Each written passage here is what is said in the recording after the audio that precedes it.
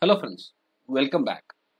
In this session, we will understand in depth about the elements of cognitive system. This is something very important and we are going to discuss in depth each of these elements in the sessions that are going to come in the near future. So we will give you a glimpse of what are the elements with brief overview, and that will be really helpful for you to get into deeper learning in the near future.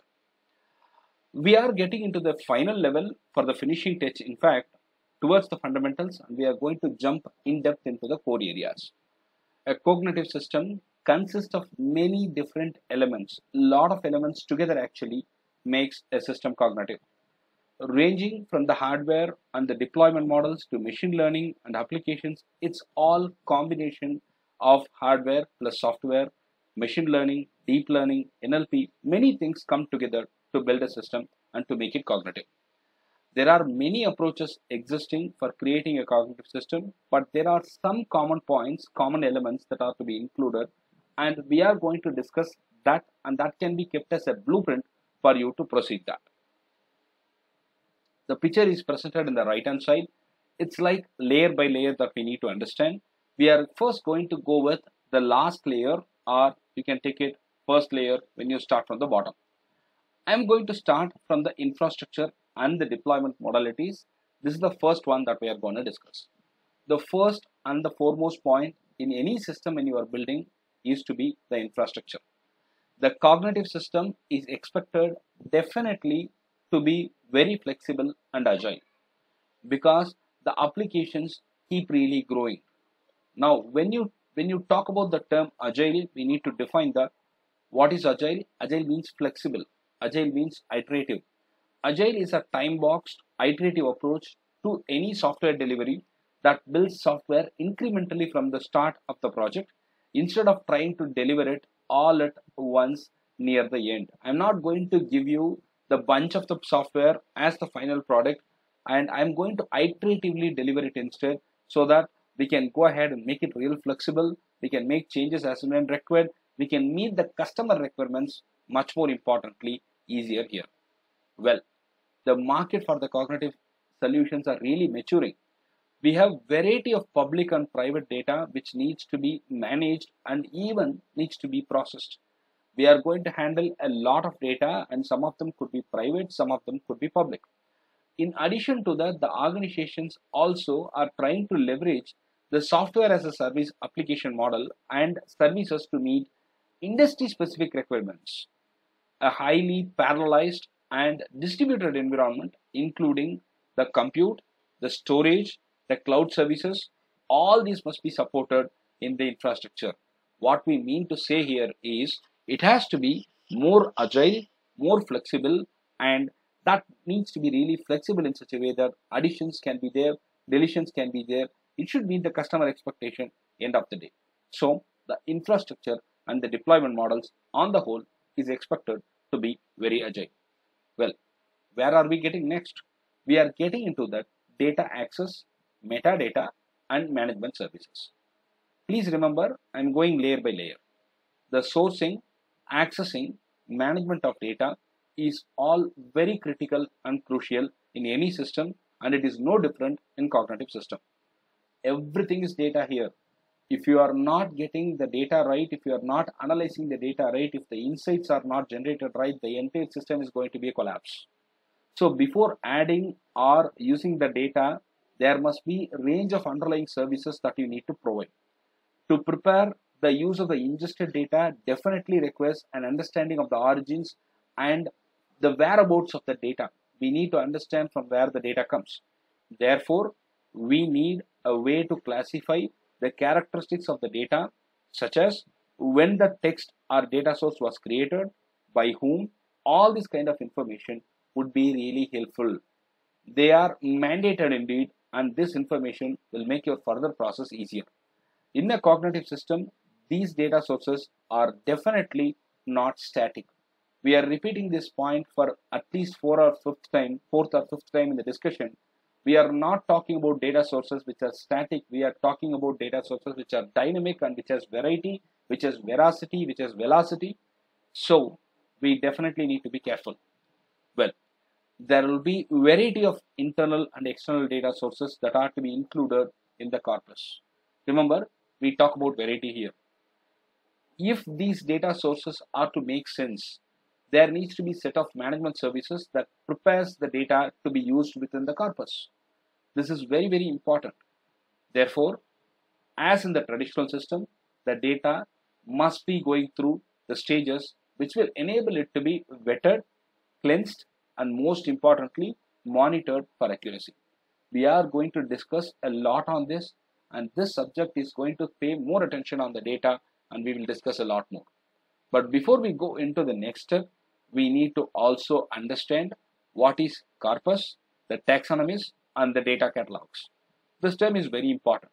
A corpus is nothing but a knowledge base of ingested data and is used to manage codified knowledge. Let me make it simple. Corpus is nothing but a large unstructured collection of text documents or spoken language recordings that are used for linguistic analysis, research, and training of language models. It's collection of data. It's collection of large volume of data, and that's used to train the large models. A corpus serves as a representative sample of a language or languages that allows the researchers and AI systems to study various linguistic aspects, patterns, and phenomena. So this is the collection, this is the bunch that will enable you to learn further. You can build model with this. You can learn with this. You can understand pattern with this. You can understand phenomena which is connected to the data through this. So corpus is very important. The next terminology that we need to understand is ontology. What is ontology? Ontology refers to a formal and structured representation of knowledge that defines the concepts, entities, relationships, and properties within a particular domain. We discussed what is corpus some time back. Now we are discussing ontology. Ontology is again formal, it is again structured representation, but it is the structured representation of the knowledge that defines the concepts, entities, relationships, and the properties within that focus domain. Ontologies are most oftenly developed by industry groups to classify industry-specific elements. You can take examples such as chemical compounds, machine parts, medical diseases, and treatments. So I hope that clarifies. They are mostly developed by industry-driven groups, and they develop industry-specific elements. They develop ontologies which can classify the industry-specific elements to be concise, which can be used in chemical compounds, machine parts, or medical terms or diseases, and even treatments. We have discussed this clearly, and I hope you understood what ontology is. The next one is taxonomy. A taxonomy works hand in hand with ontology. A taxonomy provides context within the ontology. The ontology is supported, the ontology is clearly supported and coordinated through this taxonomy. It is going to provide context within the ontology. Taxonomy refers to the hierarchical classification system that organizes concepts or objects into structured framework. It is more of hierarchical thought process. So, how do we get into the structured framework? We get the structured framework based on their shared characteristics and relationships. Taxonomies are used to categorize and to organize information in such a way that it helps users to better understand and navigate into the complex domains. So this goes hand in hand with the ontology, and this is more about the hierarchy that we are talking about. Well, next level that we are getting into is the data analytics services. Data analytics services are the techniques which are going to be used to gain understanding of the data, whatever we are going to ingest, and which are going to be managed within the corpus. There are many algorithms which are going to be applied, which are going to be used to develop the model for the cognitive system, and this is very, very important. Now, continuous machine learning is next thing that we need to understand. I have been already telling you this point. Cognitive systems are totally expected to learn, and they should learn continuously. Machine learning techniques will give the capability for the cognitive systems to learn, and machine learning makes it easier, and machine learning gets this task of learning easier without being explicitly programmed or without having human intervention to come in there. And cognitive systems are not static. The models are updated based on data, new entries, analysis, interactions, and more.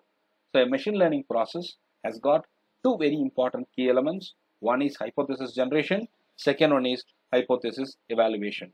So we need to understand machine learning is going to play a real vital role in the entire process. I have been repeatedly telling this, the learning cognitive system must learn. To learn from the data, you need tools for processing both structured and unstructured data. In the previous session, I gave you the differences between structured and unstructured data. NLP can be used, deep learning algorithms can be used, unstructured data like the images, videos, sound, all these require deep learning tools. Data from the sensors are important too. They are also to be handled properly. So we need to choose appropriate tools and techniques, algorithms like the NLP one, like the deep learning one, like the machine learning one, and that will enable the learning process to go smooth without any interruption. The learning should never stop, and if it stops, it's not cognitive. Let's get into the next one, the presentation and the visualization services. The cognitive system handles a lot of data. It brings text or unstructured data all together, and you cannot understand it if you are not getting a proper visualization presented there for you, right? We need to get proper visualization to gain proper insights. We need to have images, motion, and sound are also the elements that needs to be understood and analyzed. So making this data very interactive through visualization interface can help a cognitive system to be more accessible and much more usable. So a system, if it's cognitive and if there are no takers or no users, or if it's very tough to understand, that's going to be really difficult. We are getting it much easier through proper presentation and visualization services. Cognitive applications, the last layer. A cognitive system must leverage all the underlying services to create applications that addresses problems very nicely. And these applications are focused on solving problems, and most importantly, that should be very engaging to the user. A very well designed cognitive system shall be very easy for the end user to use, and most importantly, it should be able to generate insights, and better decisions can be arrived through that insights. I hope it was clear and concise. In case you have questions, please go ahead and ask me. I'll be glad to answer. Thank you.